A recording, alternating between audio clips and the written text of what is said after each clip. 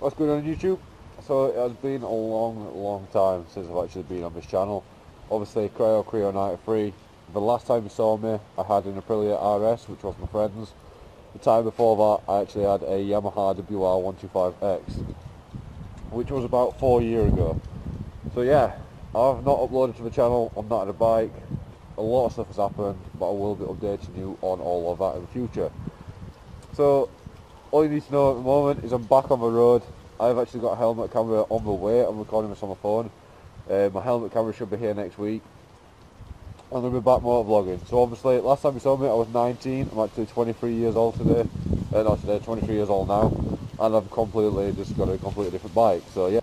So that is my new bike. It is a Hyosung Gt125R.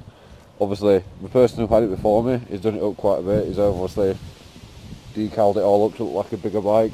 So Honda Fireblade kind of thing. So straight away when you look at it, it doesn't look like a Hyosung. You can't tell it's a Hyosung unless you look at the engine. I don't know why it isn't in a Honda, because to be honest with you, when I look at it, I kind of imagine a Suzuki GX-SR 600. So yeah, I'm actually going to be changing the colour scheme to black, red and white. But yeah, that's it for now. Obviously quite a lot of different things added to it.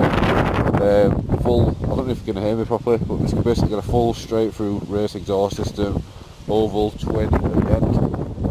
Complete straight through, no cat or anything. The engine, of course, it being a Hyosung V-twin engine. Upside down gold forks, carbon fibre front fender, nice big oversized front disc, decent calipers on it, and then obviously I've got my little shorty 2-finger levers, adjustable on the clutch and adjustable on the front as well. Yoke protector, I'm going to change all that. Obviously you can see the person who painted it before, he'd done a really crappy job of it, but I'm going to be doing it up myself. So yeah, it is a big bike, really big bike.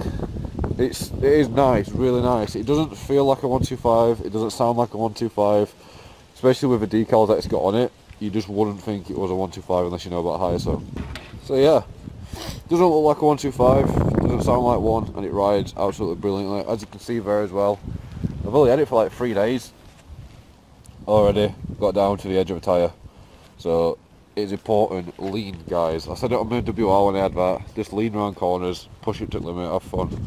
But yeah, that's it for now guys. I will be back on the channel. Soon. Just got to get my helmet camera and then I'll be back on the roll. So yeah, like, share, comment, subscribe, and I'll see you in the next video.